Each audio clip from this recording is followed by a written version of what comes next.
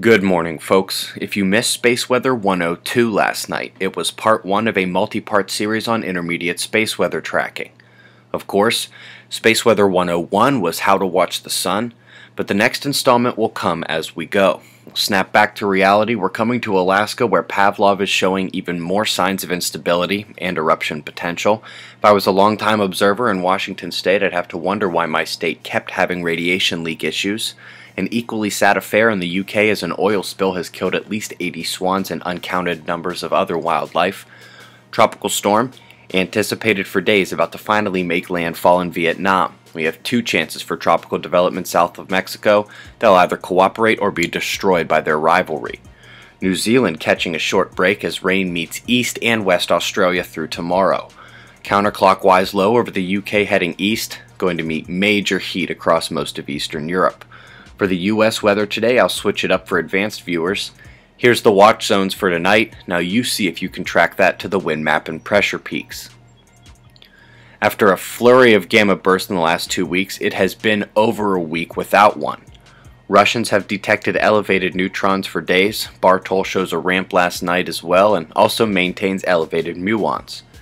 This is solar wind I showed in Space Weather 102 last night.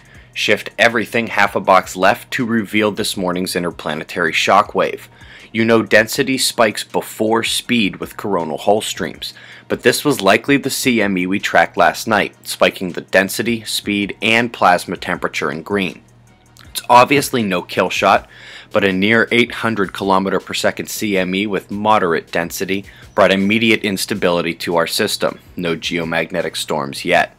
Last night, you saw electrons rising fast, but they struggle to hold their own this morning as the CME has brought more positive polar radiation. You can see the energetic flux at high latitude. Flaring has gone completely quiet. These big regions never did a thing. 1776 was a traditional spreader that stayed fairly calm after some growing pains. We had one M flare and it didn't even come from this group. Look at 1775 down below. Delta is completely gone. Since popping the M flare, this region caught a glimpse of Earth and shut down completely. Let's watch the magnetics as the new one turns in. Folks, at Ryan's request, I'm showing a week of coronal holes to demonstrate that this might not be 2, but 1 single coronal hole. And the lone bit on the equator actually faced us a week ago, right when we got the 6.0 in New Zealand, 6.2 in Greece, and 6.5 in Nicaragua. He asked if that would unqualify this large northern coronal hole from producing a watch, which I disagreed strongly, but we've had no big quakes since the beginning of this watch, and the umbral field's about to close up for a few days. Next transequatorial hole looking dark and conspicuous on the left.